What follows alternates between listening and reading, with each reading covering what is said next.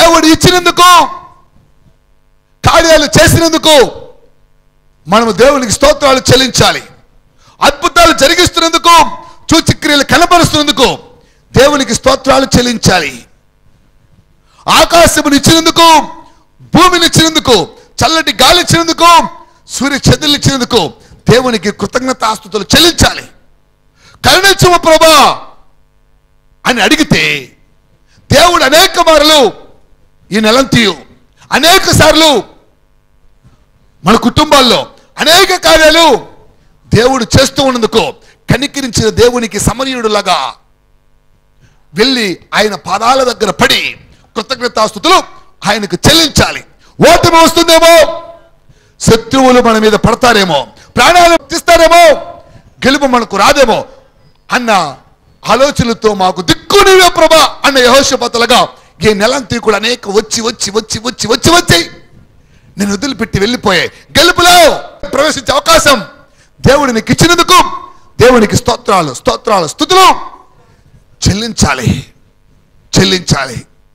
అందుకే ఈ అర్పణ, సమర్పణ, ప్రార్థన దేవుడు ఆయనే కనుక, ఆయనే దేవుడు అయ్యున్నాడు కనుక, ఆయన తప్ప మరొక దేవుడు లేడు కనుక, ఆయన దేవుడని మనం ఎన్నుకున్నాము కనుక, ఆయనే దేవుడైనాడు కనుక ఆయనకు మాత్రమే స్తోత్రాలు చెల్లించాలి, ఆయనకు స్తుతులు చెల్లించాలి, స్తోత్రాలు చెల్లించాలి, కృతజ్ఞతాస్తుతులు అర్పించాలి.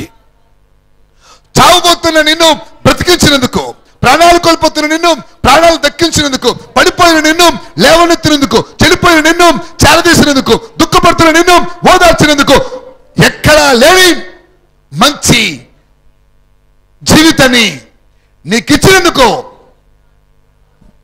ఊడిపోయి పడిపోయే వ్యక్తిగా నిన్నుంటున్నా నీ జీవితాన్ని నిలబెట్టినందుకు దేవునికి నువ్వు స్తోత్రాలు చెల్లించాలి. తోకగా ఉన్న నిన్ను తలగా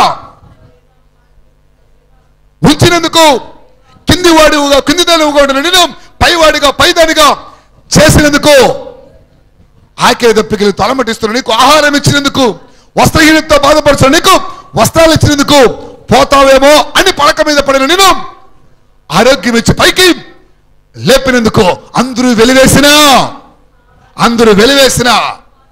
అందరూ నిన్ను చెదిరించుకున్నా, అందరూ నిన్ను దూరం చేసిన యేసయ్య తన హక్కును తెచ్చుకున్నందుకు, తన ప్రక్క నిన్ను ఉంచుకున్నందుకు దేవునికి నువ్వు స్తోత్రాలు చెల్లించాలి, దేవునికి స్తోత్రాలు చెల్లించాలి. పట్టిన దైవం వెళ్ళినందుకు, కడుపుల గడ్డ కరిగినందుకు, ప్రాణాలు కోల్పోయే పడక మీద నిన్ను చూసిన దేవుడు కనికరించి పైకి లేపినందుకు స్తోత్రాలు చెల్లించాలి. ఎక్కడో కుమిలిపోతూ మూలన కూర్చోవలసిన నిన్ను 10 మందికి ఉపయోగపడే పాత్రగా మలిచినందుకు దేవునికి నువ్వు స్తోత్రాలు చెల్లించాలి.